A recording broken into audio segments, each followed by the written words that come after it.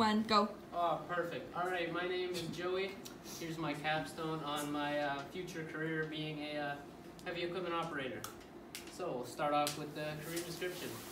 What is a heavy machine operator? Well, a heavy machine operator drives, controls construction equipment, including bulldozers, forklifts, backhoes, you name it. They operate this equipment to assist the construction of structures, including bridges, roads, buildings, or other jobs. Heavy equipment operators are also needed on nearly every major job site and also in high demand because of specialized training, and years of apprenticeship need to be fully certified to operate such heavy machinery.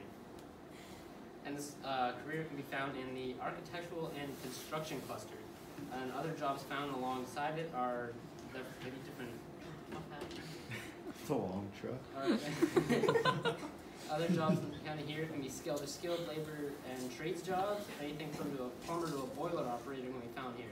And a common theme amongst these jobs in the career cluster is the demand nature of these careers. And some of the responsibilities along a heavy machine operator can start from operating heavy machine in compliance with the company's operating safety, and loading and unloading equipment from vehicles and trailers to completing the required paperwork and reporting other documentation.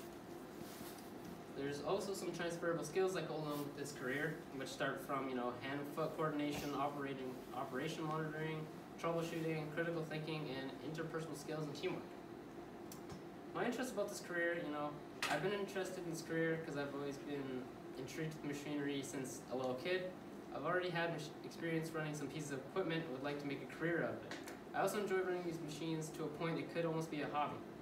From working for some construction companies already, I've had many opportunities to see many different aspects of the job options in the trade. There's also employment options that range from boring to incredibly extreme. The needed values for this career, are maintaining a high level of integrity and ethical values, being accountable for your actions and delivering the right result the first time, practicing mutual respect and civility, and being a good neighbor and providing a positive contribution to our community. The education and training for this job start off with the high school classes. The high school classes that you are recommended to take for this job are, the shop classes, basic shop classes, mechanic or automotive classes, basic math classes, and auto technology courses.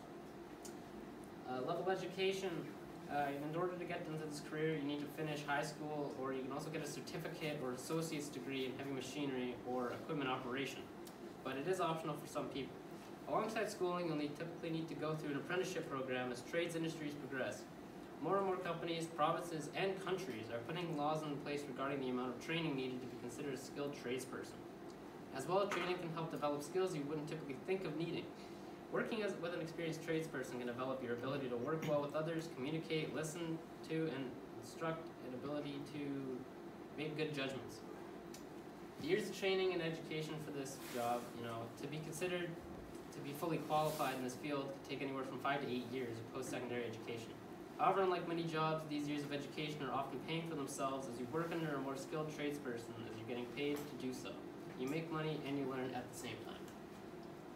One of the schools that I want to go to is VIU, or Vancouver Island University. And it's one of the best universities in BC for what I want to do, as far as I know, and as well as it offers the courses that I would need to become certified to run machinery. The admission requirements for this school, some of the requirements include, assessment testing. An interview may be required.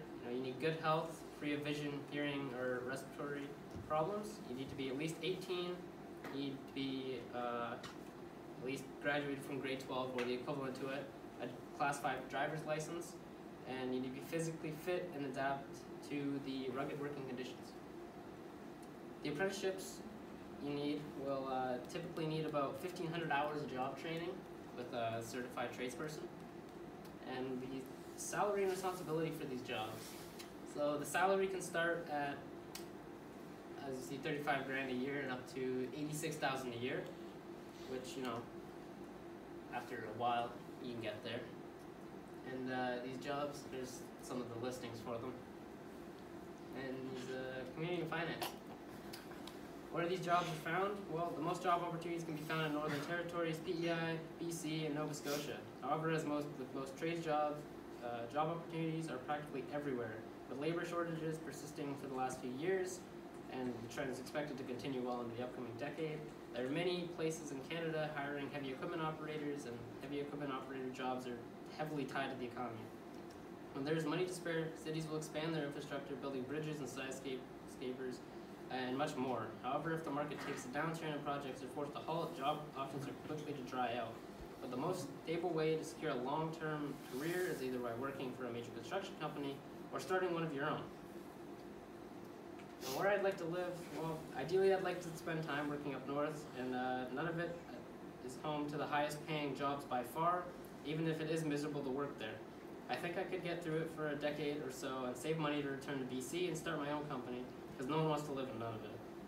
There are monetary government benefits living there, and the territory is a Zone A for tax purposes. Essentially, the income tax in none of it is significantly lower than anywhere else in Canada.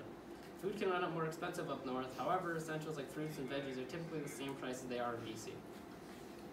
There's always benefits and hazards to a job, and some of the benefits and drawbacks to running equipment. I'll list off some of the pros first. There's many job openings, it's a rapidly expanding market, there's high pay, you're always outdoors, there's lots of fresh air, you get to learn and do new tasks every day, to learn something new every day, well, maybe not every day, but most days. There's always short post-secondary education, there's always room to grow your business, and you get to meet many different people on the sites.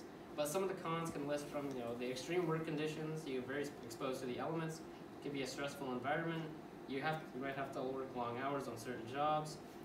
Some projects are often far away from families. There could always be some coworker drama if someone's not doing their job right. There's always a lot of hard work involved, and there's going to be lots of apprenticeship needed.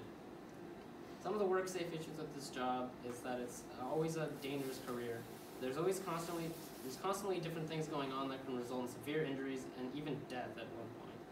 In 8 months in 2015, 7 people were killed while operating heavy machinery, but most jobs are caused by people being stuck between moving equipment and crushed by equipment, electrocution, and being struck by inadequately secured cargo.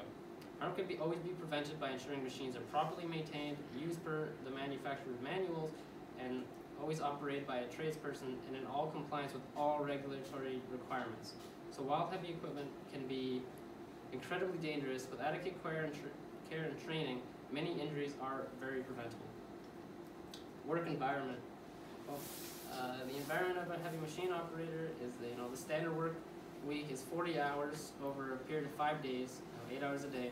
However, as with many construction jobs, there are peak times that employers will require you to put in extra hours. The number of additional hours you work varies from job to job and depends on the region and type of work that is being done. Working outdoors. Well, heavy equipment operators requires you to work in all kinds of weather, doesn't matter what. From extreme heat, sub-zero temperatures, if there's work to be done, you're expected to do whatever your ability is, no matter what the weather says. And some of the problems and priorities is, biggest concerns on the job sites is safety, as always mentioned before. When accidents happen with heavy equipment, it can have very grave consequences, and one of the number one problems that comes up is effectively and efficiently versus safety. It can be tempting to rush a project, to skip tying down a large box as you transport it across the site, or any number of seemingly reductive things. However, if coworkers assume that you do it all the time, it is far better to spend an extra 10 minutes being safe than 10 weeks in the hospital. Well, my board of directors, you guys, my motivators, all the people that invited my capstone today have always been there and helped me decide on what I want to do with my life and what career I want to end up pursuing. They've always been supportive of me and just helped me shape everything together for the future. And that was that. Yay!